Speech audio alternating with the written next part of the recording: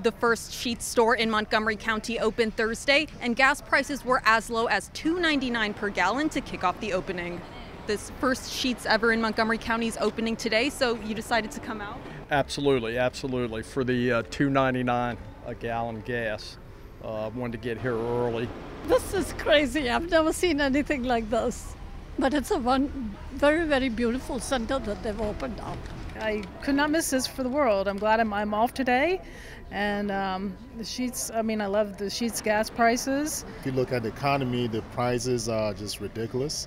You're paying almost $4, so something $2.99, you can't beat it. Yeah, so we got a Sheetz here in Montgomery County.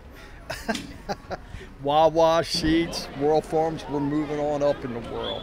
The reduced gas prices last until 11:59 p.m. Friday. In Gaithersburg, Mariam Shahzad for MCM.